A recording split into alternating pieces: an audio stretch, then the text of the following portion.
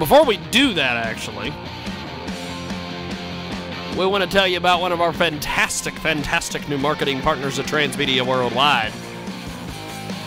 Thanks for joining us today here on our 50-plus AM FM stations, also iHeartRadio as well. We've got an incredible new marketing partner with us today at Transmedia Worldwide. Sandy's Spinal Fusion. That's right, Sandy's Spinal Fusion.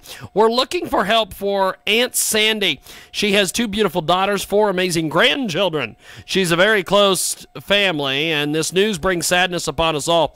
At the age of 50, she's been diagnosed with severe degenerative disc disease with multiple bulging discs, some of the tears in them, and she was referred to a neurologist last month, and he said that surgery must be done ASAP.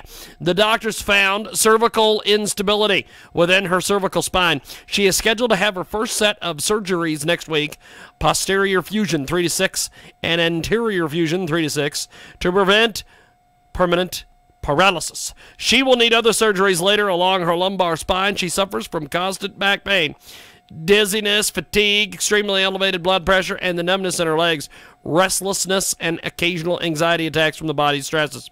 She will be out of work for a minimum of 3 months, and her place of employment will not grant her medical leave.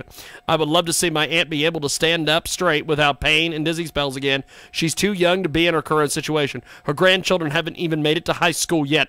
So we're asking for any assistance with her medical bills and coverage for her housing while she is recovering. Also, my prayers for her would be greatly appreciated. The power of prayer is amazing. Thank you so much in advance. All your donations and prayers. Check out the GoFundMe campaign at GoFundMe.com/the letter B, the letter C, the number 3, the letter K, the number 9, the letter P, the letter K, and the letter J. And tell them you heard about it here. Transmedia Worldwide.